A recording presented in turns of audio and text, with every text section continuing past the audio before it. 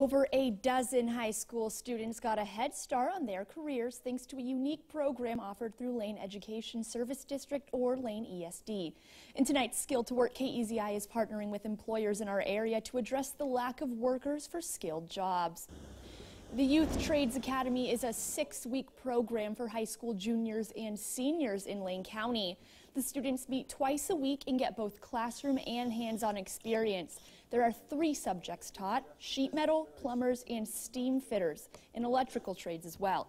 This whole idea is to prepare the students for an apprenticeship program.